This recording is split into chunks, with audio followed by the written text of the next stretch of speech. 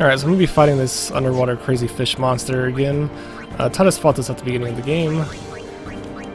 It has a chance to drop a really nice weapon with an ability that has no encounters on it, so hopefully we'll get that. It's a 50% chance. First we're going to poison it, and then we're going to cast Hastiga. This boss is actually extremely risky as well, because he knows Stone Punch, which can instantly kill one of my allies, but fortunately the stone effect didn't go off, so that's good. So let's keep on using items. I'm going to be using Fire Gem. This does about 5,000 damage, a little bit less, maybe like 4,500.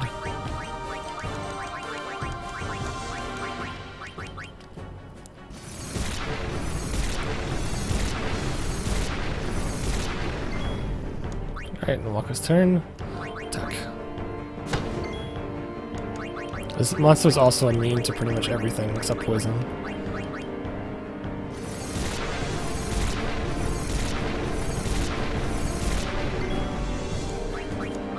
Quick hit. KO punch can instantly kill any of my guys as well. We dodged it. Poison went off, 3,000 damage. And this should be the final hit. Or if not, we're getting really close.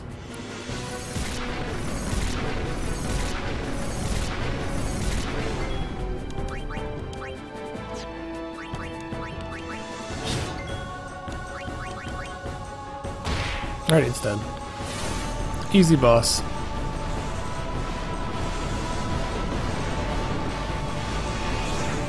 Hopefully we get a weapon.